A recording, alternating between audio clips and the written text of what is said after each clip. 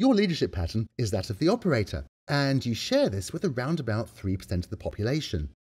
Operators want to get on with running the business, and you're driven by courage and by reality. You take on tough challenges, and you very much believe that the devil is in the details.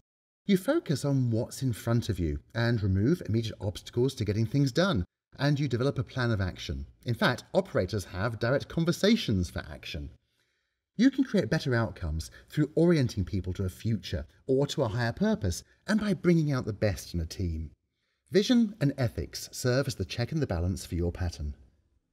When operators become rigid or limited, it's because you're narrowly focusing on solving problems. You can overly rely on courage and on reality. Fixed on overcoming obstacles, you might not think broadly or in the long term, or you may fail to engage the team. Under stress, operators can be seen as cynical tyrants.